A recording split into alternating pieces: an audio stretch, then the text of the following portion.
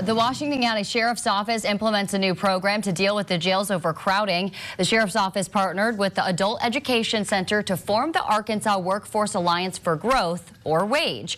It's a 12-week training course where educators teach inmates how to get a job and hold a job after serving their sentence. In Washington County, on average, inmates end up back in jail more than 7 times. Judge Patrick Deacon says WAGE can help restore hope for people who may come from long lines of broken homes. Let them see that there's a tomorrow out there outside of the activities that they're doing right now, outside of the harm they've done to themselves and their families. There's a way to go back, fix that, and become productive members of society again.